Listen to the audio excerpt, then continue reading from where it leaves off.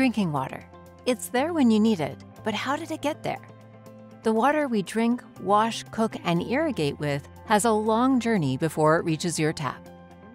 The Regional Water Supply System supplies drinking water to approximately 400,000 people and is the third largest drinking water system operating in British Columbia. Drinking water for the Greater Victoria Water Supply System comes from protected watersheds, the Greater Victoria Water Supply Area. This CRD-owned and managed area, approximately 200 square kilometers in size, is located northwest of Victoria. So how does the water get from the reservoir to your tap? The process starts here.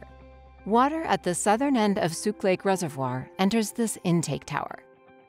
The intake tower consists of 4 different depth levels where the water can be drawn from. Once in the tower, the water is screened through a fine stainless steel moving screen. From the intake tower, the water passes through 2 pipelines to the head tank. The head tank adjusts water volume in order to maintain a constant water pressure, no matter how much water is being drawn from the system. The water then travels through the Kapoor Tunnel, and from there into pipelines connecting the Kapoor Tunnel to the Goldstream Water Treatment Plant, where the disinfection process begins. Drinking water for the Sook service area is supplied from Sook Lake Reservoir, but travels a different route, from a point just above the head tank to the Sook River Road Water Treatment Plant. The CRD treats and delivers an average of 130 million liters of water every day. Both water treatment plants utilize the same 3-step disinfection process: UV disinfection, free chlorine disinfection, and ammonia to produce chloramine. Ultraviolet UV light kills bacteria and parasites. The low dose of chlorine kills viruses and provides further protection against bacteria. The tiny quantity of ammonia combines with chlorine to produce chloramines. Chloramine is a long-lasting disinfectant which protects the water from bacterial contamination as it travels the long distribution system pipelines in Greater Victoria.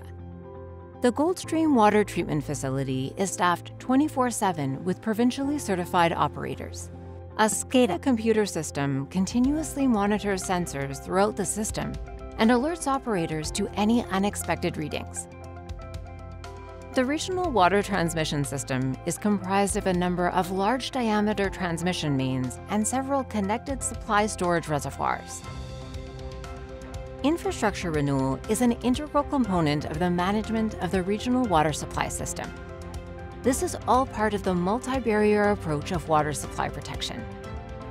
The operation and maintenance of the drinking water supply system is very important in providing a reliable and sustainable service to our customers. Operators perform, on average, 4 kilometers of water main replacements per year, install over 50 hydrants, and repair leaks on service lines and water mains.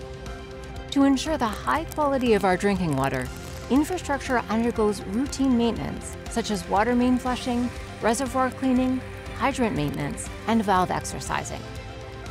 Throughout its journey from source to tap, water quality staff are testing the water to ensure it is safe to drink, conducting an average of 58,000 water quality tests per year. It's no secret that the drinking water in Greater Victoria is some of the best in the world. Together, we can ensure we have safe, clean, reliable drinking water for the region now and for generations to come.